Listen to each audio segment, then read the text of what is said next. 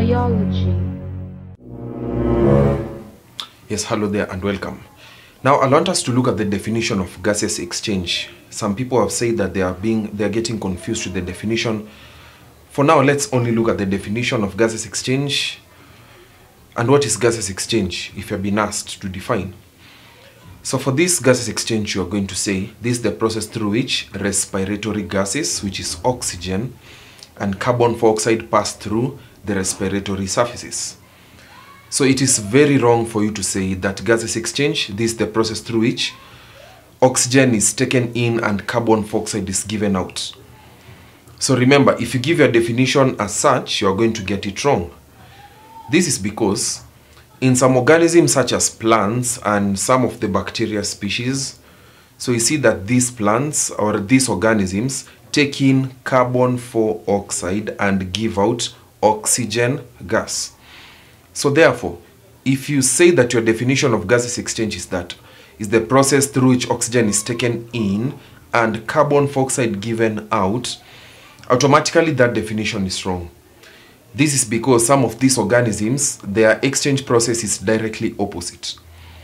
Therefore, for you to get this correctly, you must say that gaseous exchange is the process through which respiratory gases, that is oxygen and carbon dioxide, pass through respiratory surface, which is, for the human beings, we have alveoli found in the lungs, we have the buccal cavity of the frogs, we have also the skin in the frogs, we have the spiracles, not the spiracles, so we have the tracheal system in the insects, etc.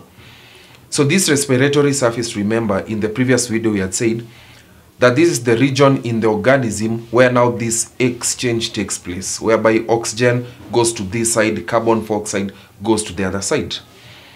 So that is the respiratory surface, whereby this exchange of now these gases, oxygen and carbon dioxide, is going to take place. So again, remember, for this gaseous exchange process to take place, remember we said that the main physiological process in this case, we said it is through diffusion.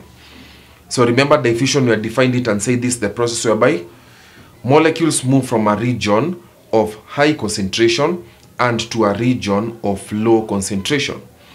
So remember, that is what we defined as diffusion. Therefore, in this process of gaseous exchange, this is the process through which respiratory gases, which is oxygen and carbon dioxide, pass through respiratory surfaces. You can go ahead and give examples of respiratory surface, but if you leave your answer as process through which respiratory gases pass through respiratory surface, if you leave your answer like that, you're going to get it correct, because that is now the full definition of gaseous exchange. Biology.